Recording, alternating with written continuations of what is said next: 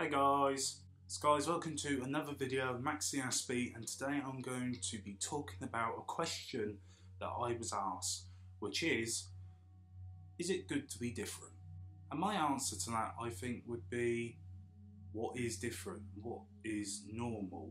We have a very weird sort of perception of what normal is. And truth to be told, none of us are normal. All of us are different. All of us have different opinions. We follow different football teams. We follow different artists. We follow different genres of television. We follow different novels, different books. We are all different in our own unique way. And I think if we were all the same, the world would be a pretty boring place.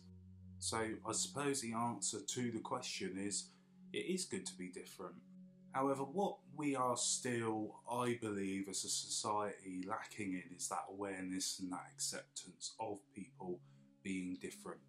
We still don't fully understand, or at times even accept, the fact that someone might think differently to us, someone might have a condition which affects their way of thinking, or affects their way of living, or working, or going through school, or learning. We still haven't quite grasped that concept of fully understanding and accepting somebody for who they really are. And it can be hard to do that, especially when you don't have the condition, or you're not diverse in the same way as that person is.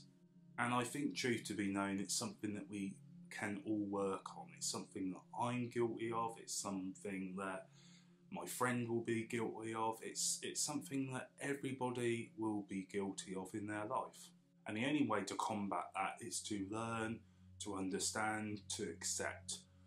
The things that I don't like in this world, where I think it's probably the only time it's not good to be different, is when you spill hatred and disgust and prejudice against people who are different.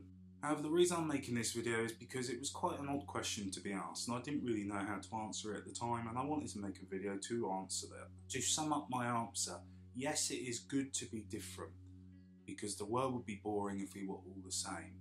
And it's what we need to work on is understanding and accepting our differences.